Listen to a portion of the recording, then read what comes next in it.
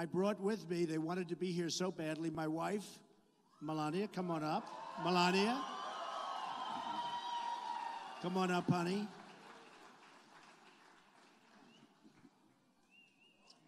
She's been so supportive.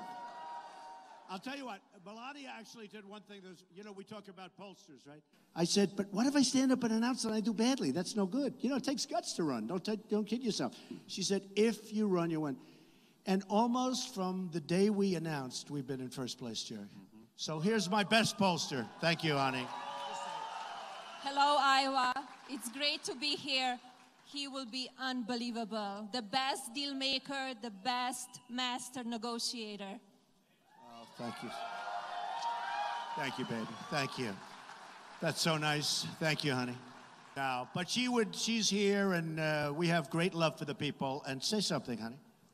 Hi, Iowa. We're so excited to be here I'm here for the next 2 days and here to support my father, a man I love very much and have loved my whole entire life, but also a man who I've stood by his side for the last 10 years and see him make deals that nobody else could get done. And that's what this country needs. So I have no doubt that he will make America great again, but we also need all of you on Monday night to help us do that. So please come out and caucus for my father. He will over-deliver.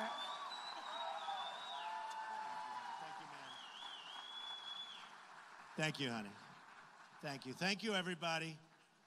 Both families, thank you. When Mexico sends its people, they're not sending their best. NBC says it's cutting business ties with Donald Trump because of his recent remarks about Mexican immigrants. They're sending people that have lots of problems, and they're bringing those problems with us. They're bringing drugs, they're bringing crime, they're rapists. That's Trump during the kickoff of his presidential campaign back on June 16th. He also called for building a wall on the U.S. southern border with Mexico.